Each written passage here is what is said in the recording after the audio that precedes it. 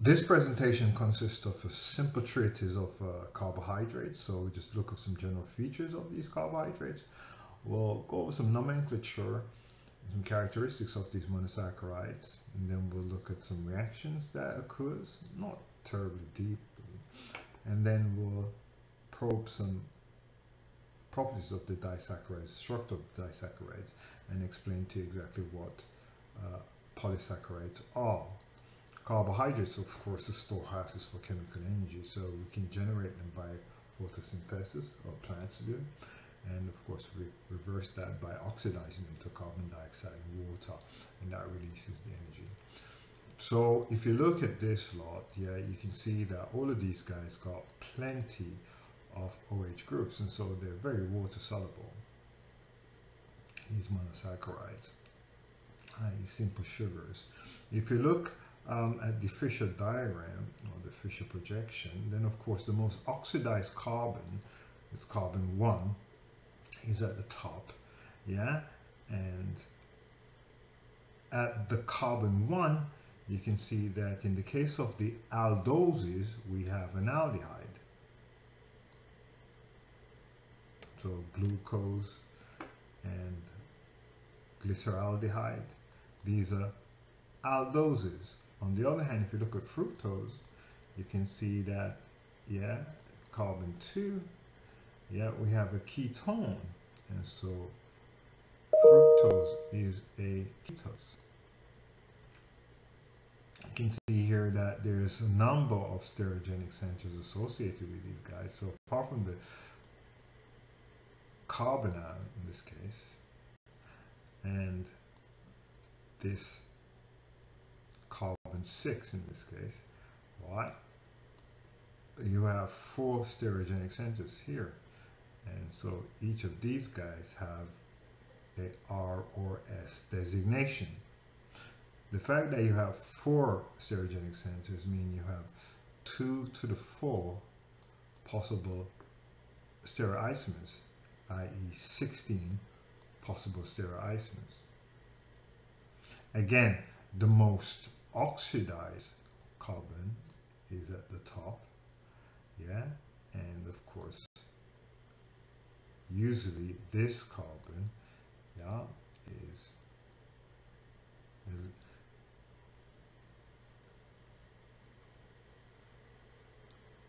now if we look at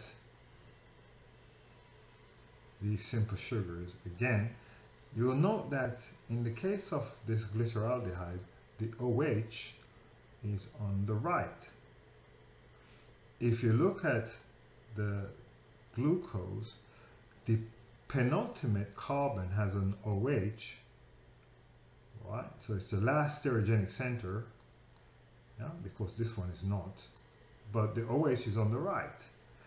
In both cases, you can see that we've given them the label D. On the other hand, the enantiomer of D-glucose is L-glucose, and as you can see, that OH on the last stereogenic center, in this case carbon 5, is on the left, and so it's given the designation L. D is on the right. In the case of this L-ribose, you can see the OH is on the left.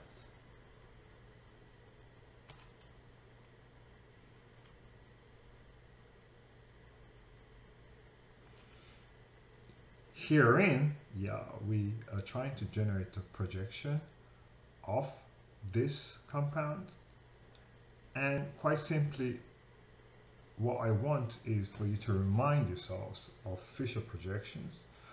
The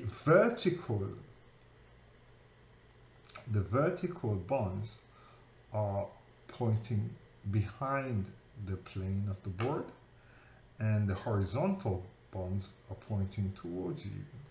So if you look at this fella here, having the most oxidized carbon on the top would mean that the CHO is at the top. So immediately this one has CHO at the bottom, so this is not a true Fisher projection of that compound. If you put this at the top, this at the bottom, then you'll note that this will be on the left and that will be on the right. Try it.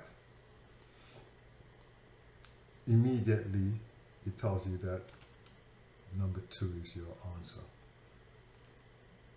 You can see that we have some numbering schemes where if you got 3 carbons in your projection, then of course you have a triose. If you got 4, then you have a tetrose. Look closely, because on the penultimate carbon of erythros, yeah, you can see that we have, of this erythros anyway, we have the OH on the right, and so it's a D classification. Yeah, here we have, yeah, a 6 carbons, 1, 2, 3, 4, 5, 6. So it's a hexose, and of course in this case the penultimate carbon has this OH, and that OH is of course is on the right, and so it's a D. So not only do we have here a aldose, but it's a hexose, so therefore we have an aldohexose. On the other hand, if you look at the fructose, then it is ketonic, yeah, 6 carbons and ketonic, and so it's a ketohexose. Of course, if you note, the penultimate carbon has a OH on the right, and so it's D-fructose. By the way, most naturally occurring monosaccharides are D. So of course you're looking for an aldehyde, aren't you?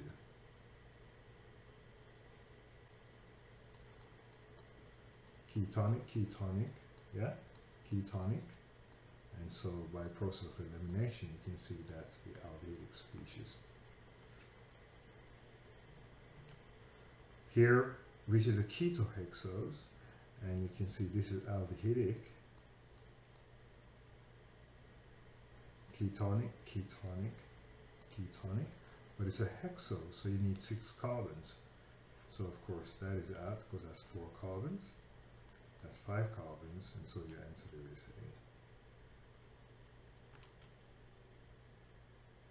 A. Aldopentose, so you need an aldehyde and 5 carbons. This is a ketone. This is nonsense.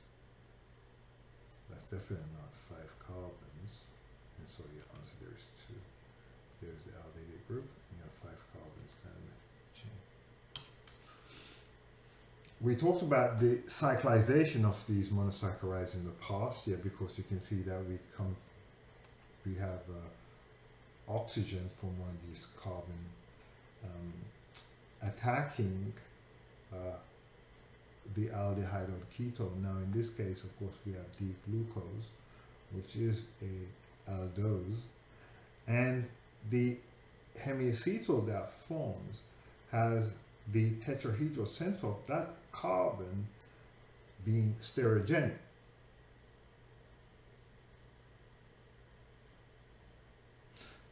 The carbon itself is called an anomeric carbon. In the case of a 6-membered ring, yeah, when we use C5's OHs, we get a pyranose. When we do get a 5-membered ring, we have what's called a furanose.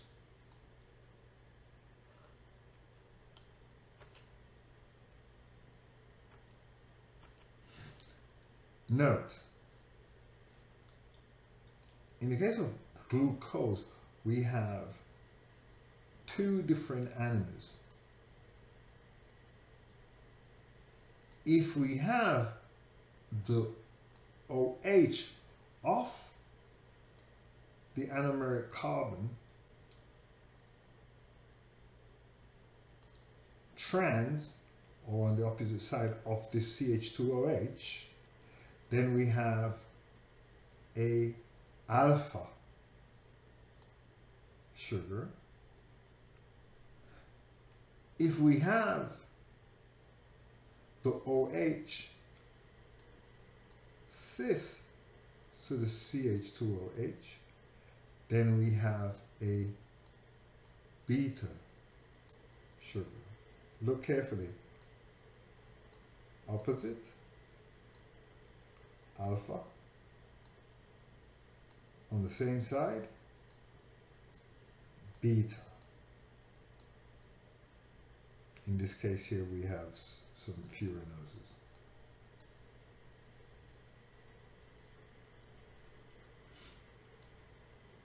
The standard is for you to have the CH2OH on the pointing on the top of the ring. So therefore, if your OH is pointing to the top, then we have, yeah, it's on the top of the ring, then you have a beta anomer. And if it's pointing below the ring, we have the alpha anomer.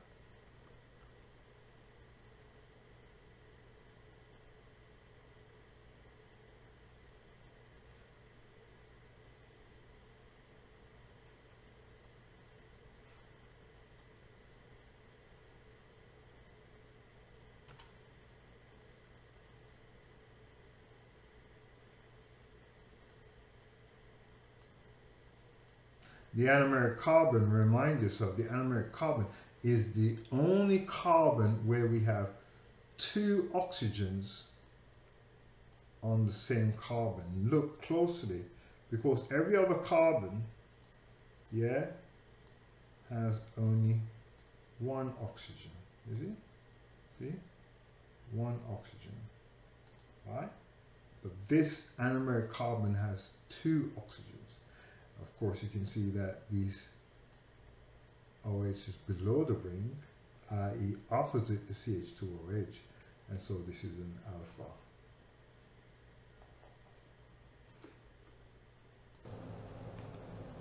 So of course, this is the anomeric carbon, and as we stated, this is opposite to this, or this is below the ring. So it's alpha. So if we need to convert a Fisher projection into a Haworth projection, or vice versa, then we need to understand a couple of rules. Quite simply, that if we have our most oxidized carbon at carbon 1, of course, yeah, we can, yeah, we should realize by now that this is the oxygen that is involved in the hemiacetal. So we ignore that for the time being. Yeah. Of course, the compound is on the right. This oxygen is on the right, so of course it's a D. But then we focus on these central carbons, 2 through 4 in this case, and you should realize that all the groups on the left-hand side, including the OH, which is on 3, are above the ring. So you see, the OH at 3 is above the ring. It's on the left-hand side of the Fisher projection. All the groups on the right are below the ring. And so you can see that OH on 2 and on 4 are on the right, and so they're below the ring.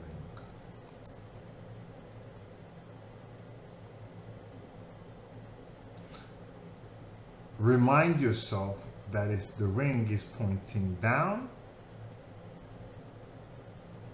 then of course the axial,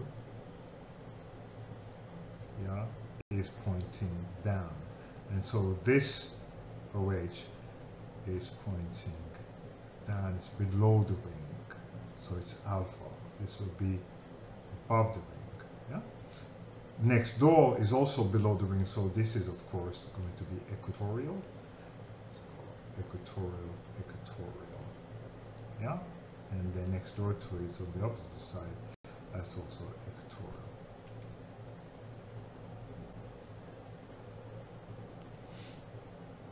Simple question like this, for example, we've already made the hemiacetal.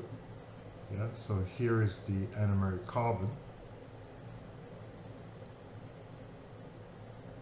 All we got to do is to realize that these are on the left, and so they will be above the ring. So you're looking for two hydroxys next door to each other above the ring. So we have that in this case, we have that in this case, we have that in this case. We do not have that here, and we do not have that here.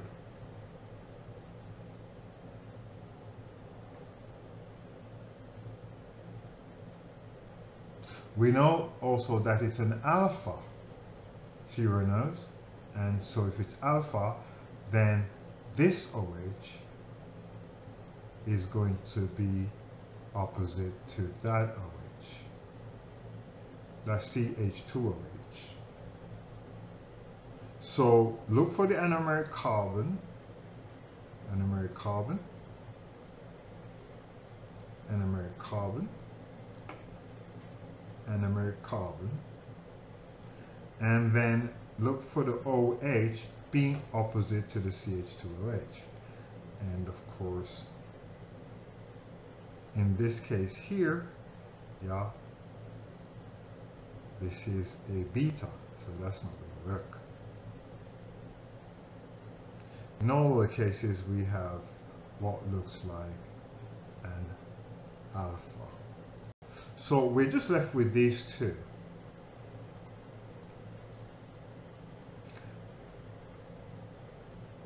And actually, we missed out on the fact that these guys here are on the same side, so it's definitely not that one. So the answer there is going to be 5.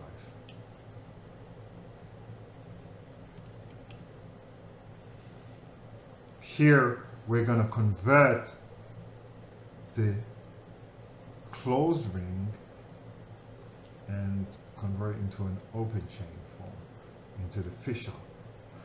Yeah, and first of all, you got to realize that, okay, so we have an alpha, and note that everything on top, so we're looking at carbon 2 and carbon 2 and carbon 4, carbon 1, 2, 3, 4, carbon 2 and carbon 4, 1, 2, 3, 4, 5. Carbon 2 and carbon 4 has the OHs on the left. So carbon 2 and carbon 4, but carbon 3 has the OH on the right, because it's down. So this one is out. 2 and 4, 3 on the right, that one's in. 2, 3, 4, 2, this one is out, goes 2, but no 4, right? So we're left with these two. And of course, yeah, we know for a fact that it's a D. And so here we have the D. So this one's out. So you're left with as your answer.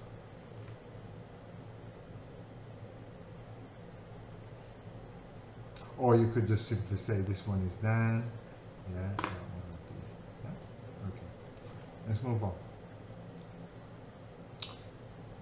Reactions. We can look at reactions of the hemiacetal or such hydroxy groups, and of course reaction of the carbon by carbon. They won't be that difficult, but you got to see that the cyclic form and the acyclic forms are in equilibrium. Even though the cyclic form is more stable, yeah, we still have access to the acyclic form.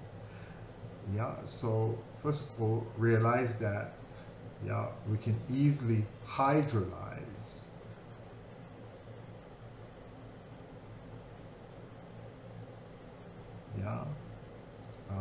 the hemiacetals and get them back to the straight chain form and vice versa. But not only that, when you do have the hemiacetal, then of course you can combine it with an alcohol, And of course, we've already seen this before, where we end up with a planar system here. You can see the planar system here. So we can attack above or below this carbon. Yeah? And if we attack with a methanol, yeah, above, then of course we're going to end up with a beta system. And if we attack below, we're going to end up with an alpha system and form our acetals. So it's typical. We protonate, eliminate water, protonate, eliminate water to give us our resonance stabilized cation, which we can attack above or below, deprotonate, and then we end up with the species, right, which is an acetal. You can see that our carbon is flanked by two, our anomeric carbon is flanked by two alkyl groups, two alkoxy groups. This is acetal system is called a glycoside. So we're looking at a glycosidic system. This being a glycosidic bond.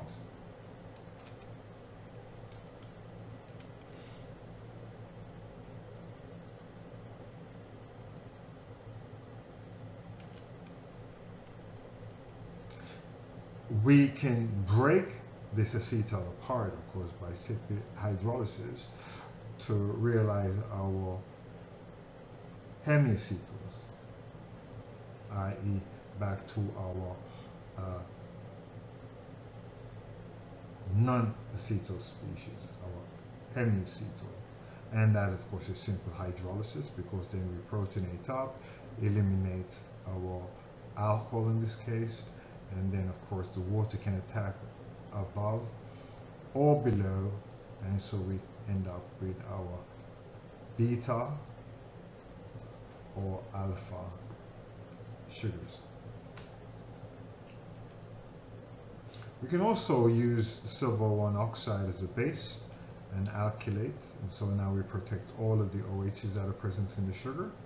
These are ethers, of course, and so they're quite robust unless you treat them with a bit of acid.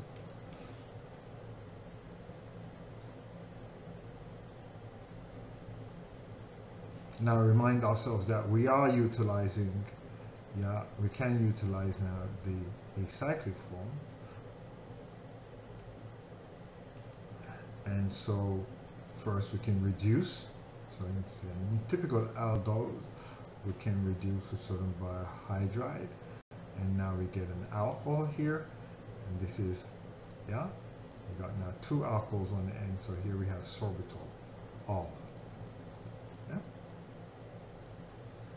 We can oxidize, so if we oxidize the aldose, we end up with aldonic acids. If further oxidation, now we can oxidize, in this case, carbon 6, so we now have a diacid, and these are the alderic acids.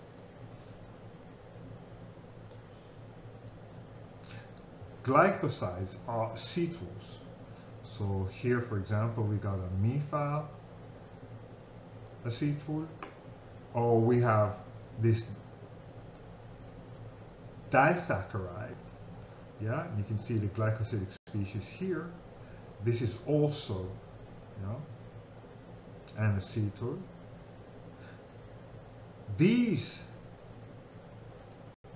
are reducing sugars because we can oxidize the aldehyde group, or we can oxidize a number of these groups. However, we cannot oxidize glycosides, or we cannot oxidize the sugars when they're in the acetal forms. And so these are non-reducing sugars. So we can ask a simple question like this, and here you can see every single one of these, B, A, and of course D, have anomeric carbons, which are acetals. But then when you look at C, you can see that here is the anomeric carbon. You can see it's flanked by 2 oxygens. But of course it is hemiacetal. It's a hemiacetal. It's an acetal. So this is an acetal. These are hemiacetals. Sorry about that. So hemiacetals. And so this one is non-reducing.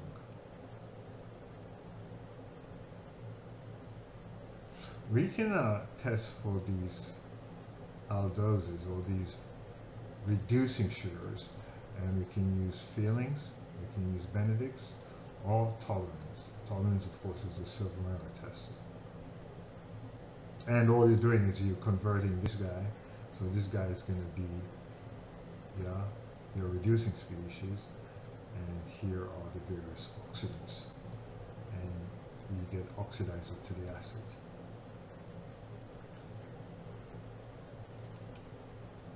So I can ask which one gives a positive test for Tollens. And of course, Tollens reagent, is a silver mirror test. And again, all of these are hemiacetals. Or got some sort of hemiacetal group, while this is an acetal, and so this will not,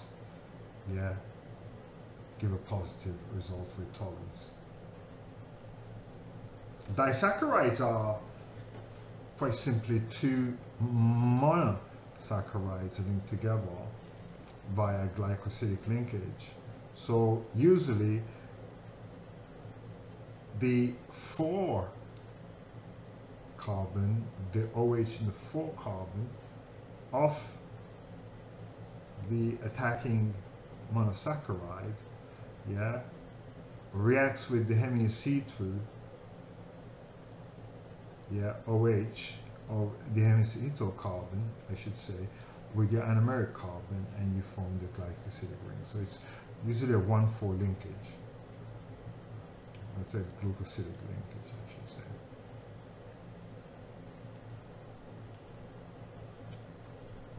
Polysaccharides are, of course, huge polymers of these monosaccharides. And of course we have stuff like cellulose given here. You can see the 1,4 linkage, glycosidic linkage. Starch, consists of 2 forms, amylose and amylopectin. And glycogen, of course, which we store, is a polymer of glucose, and it has alpha glycosidic bonds. What does that mean? It means that the glycosidic bond is opposite to the CH2OH.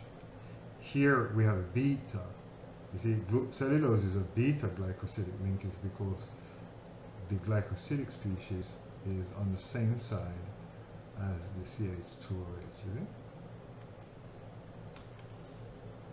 You can see something like this.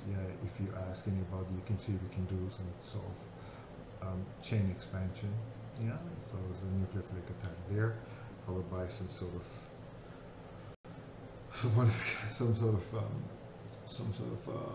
hydrolysis, followed by some reduction. So you can see that. Of course, we're going to get 2 species here. I think that's the end of the chapter. So we'll see you then.